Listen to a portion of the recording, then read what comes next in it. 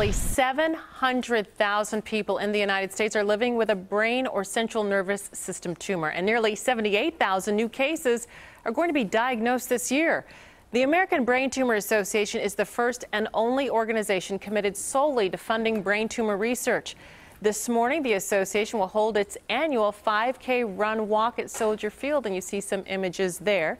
Joining me this morning are Jenny Bishop and Myra, right? Mira. Mira Rogers, wanted to double check, who have a heartbreaking personal connection to this cause, and they're here to share their story with us. Now, Jenny, why are you and again, Mira. Yeah. I don't know why I want to say Myra. Mira, walking in this, why is it so important for you?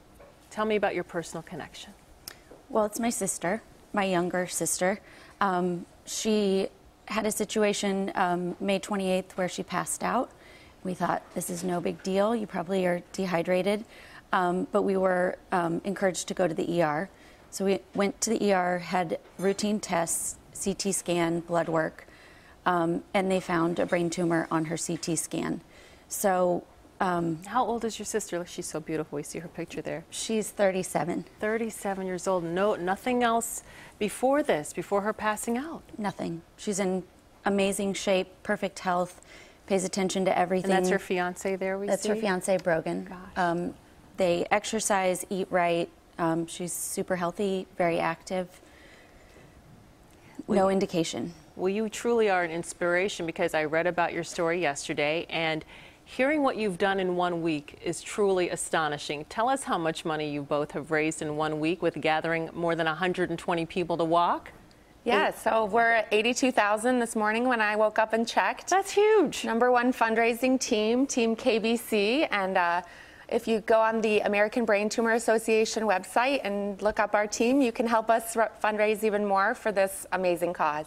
Now, truly, this is a cause incredibly close to your heart, sharing that very touching personal story. What does it mean to you to have 125 people support you in this way? It's huge.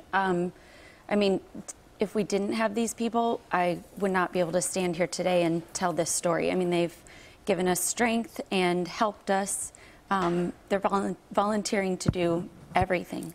And rallying around Katie. Absolutely. And helping with this cause.